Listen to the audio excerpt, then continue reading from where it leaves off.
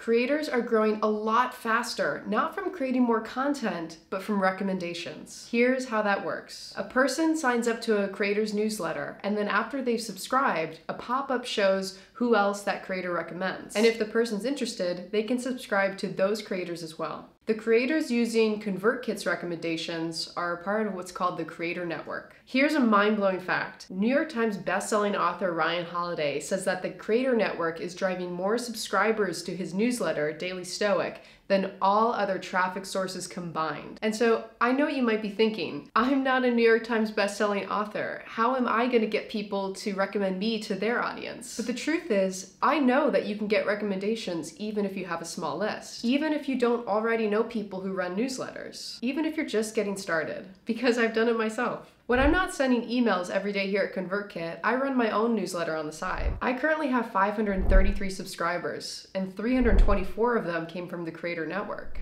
Now I'm going to show you the 7-step process that I followed so that you can do the same, no matter how big or small your email list is. Plus, I've got one bonus tip that you're not going to want to skip, otherwise you may miss out on some opportunities to connect with other creators. At the top here, you'll click Grow and then Creator Profile. This is where others can get a quick overview of what your newsletter's all about.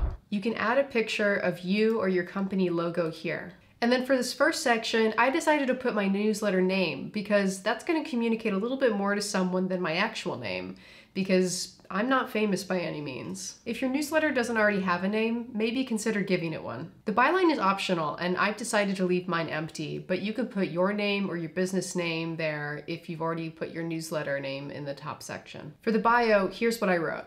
Learn something new every Friday. Join 500 plus nerds and satisfy your curiosity one question at a time, with topics including science, technology, history, and more. What do you notice about that bio? It says every Friday, so people know this is a weekly newsletter. 500 plus nerds gives the little bit of social proof to show that a decent amount of people have found my content interesting enough to subscribe to. Plus, it calls out my target demographic of nerds, which I absolutely consider myself to be. Lastly, there's a short line that shows what it is I actually write about in these newsletters. Finally, pick and choose what colors and fonts feel on brand for your newsletter. I've gone with a purple color scheme to match my logo.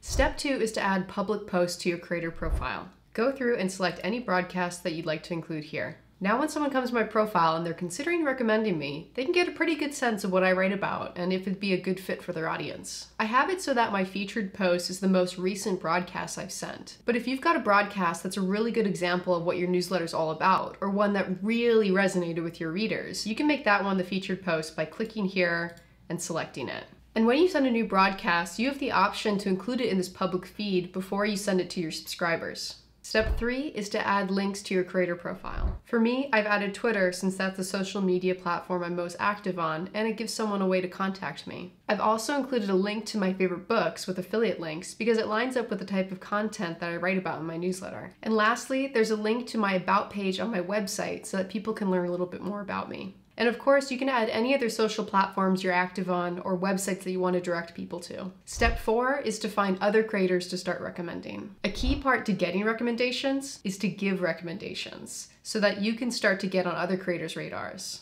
When you click on recommendations, you'll be prompted to join the Creator Network if you haven't already. And there you'll be able to say what type of creator you are and what topics you write about.